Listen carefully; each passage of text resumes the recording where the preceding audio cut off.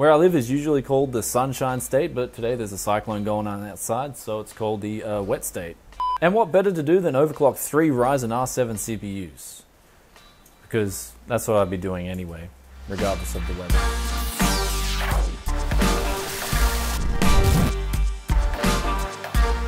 Welcome back, guys, and today I'm going to be overclocking 3 different Ryzen CPUs, 2 of which were review samples, that being the R7-1700X and also the R7-1800X, and then comparing that against my retail sample, the R7-1700. Now, Paul's Hardware already did a very similar video to this, which is a really good video, so if you haven't checked it out already, then I'll put the link in the description below for you guys. But basically, he said the R7-1700 was the best value out of the lot, since it's got relatively close to his other 2 R7 CPUs in terms of maximum overclocks. And today I'm going to be giving you guys my opinion and what I've done with my CPUs and how they overclock. So let's get into the first CPU. So the CPU I was most curious about was the R7-1700, since it comes in at $330 and also includes a cooler. Now, I also recently tested this a couple of videos ago on a B350 motherboard that I got for like $80 US. Extremely cheap, and it performed really well. It got to 3.85 GHz on all cores with the stock cooler, though I wanted to see how further it would go with a much better cooling solution and also a better motherboard. So today I'm using a EK Predator 240 and also my Asrock Taichi motherboard to see how high this CPU can go. And when I started overclocking it, I found that the maximum overclock I could get out of this CPU was about 4 GHz on all cores. I could boot into a little bit higher with, say, 4.05 GHz, but it would just shut down, and even with the over voltage and over current protection switched off, it just wouldn't go any higher. However, 4 GHz for the price I paid for this thing was absolutely phenomenal, especially on all cores. So the next CPU I've got in the lineup here is the R7-1700X. It comes in a little bit more expensive than the R7-1700. However, it doesn't include a cooler, but it does come with a thing called XFR technology, where if you put a cooling solution on, it will boost the CPU automatically. Now, I found on the Taichi motherboard, this really only worked for single or dual core applications, or when the threads are loaded up dynamically. It wasn't working when all the cores are loaded up. I found in Cinebench and also in games that loaded up a lot of threads, it would only load up to 3.5 GHz maximum, though it did report 3.9 GHz on single cores when I was doing single threaded tests, which was exactly where my main overclock was sitting on this CPU. And I managed to get it to 3.9 GHz at 1.36125 volt.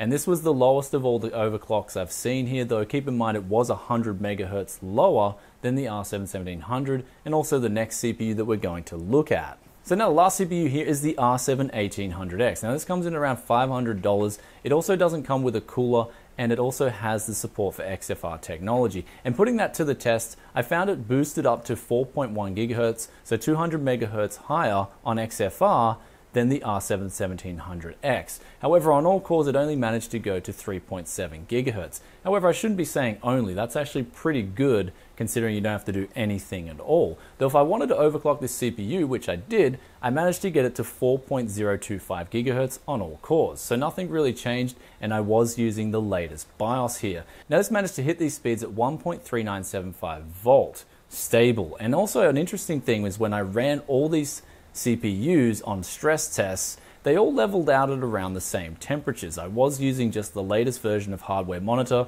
which does report the CPU temperatures pretty accurately, I'd say. It's saying that it was maxing out at around 54 degrees maximum on all 3 different tests at around similar voltages. Though, let's talk about the winner here, and in my opinion, the R7-1700 comes far ahead of the other 2, with it being just simply awesome value for money. It clocked 100 megahertz higher than my R7-1700X. It was only 25 megahertz below the R7-1800X, and it did that with almost using 20 millivolts less. So it was clocking in at 1.375 volt versus 1.3975 volt on the 1800X. So it did clock in lower, it will use a little bit less power, and it will get similar overclocks to an R7-1800X. And you also get an included cooler. So if you guys are into manually overclocking your CPUs, then you'll definitely want to get an R7-1700, save some cash, and just have an awesome time on the Ryzen lineup.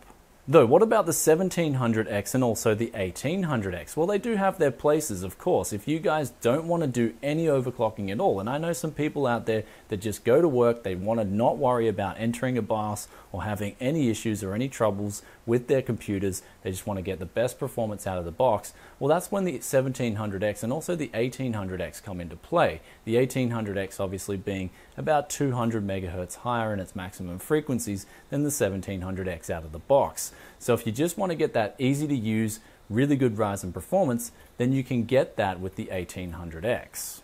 And you guys are probably lastly wondering about the memory overclocks and Ryzen. Well, I've tested now 3 different CPUs across 3 different motherboards, and the maximum I can get my memory to at the moment is 2933 megahertz on a cold boot. Now, as some more updates flow through on the BIOS, we may be able to get more higher memory speeds, but I do believe that 1T command rate timing is holding us back unless you have some really good memory. However, keeping that in mind, the performance with a 1080 Ti is just simply phenomenal at the moment with these CPUs. And I will be, now that my rig's running really smooth, I will be retesting it against the 7700K at a few different resolutions to give you guys just a re-update with that video, because I believe some of these performance updates are flowing through now and the Ryzen is running near its best. Anyway guys, I hope you enjoyed this video, and if you did, then be sure to hit that like button and let me know in the comments section below which is your favorite pick out of the R7 lineup. Me personally, man, that R7-1700, it just can't be beat. I absolutely love the price performance it's bringing to the market at the moment, but would love to hear your thoughts and opinions as always, and I'll catch you guys in another tech video very soon. Peace out for now. Bye. Well, it's usually called the sunshine. Yeah.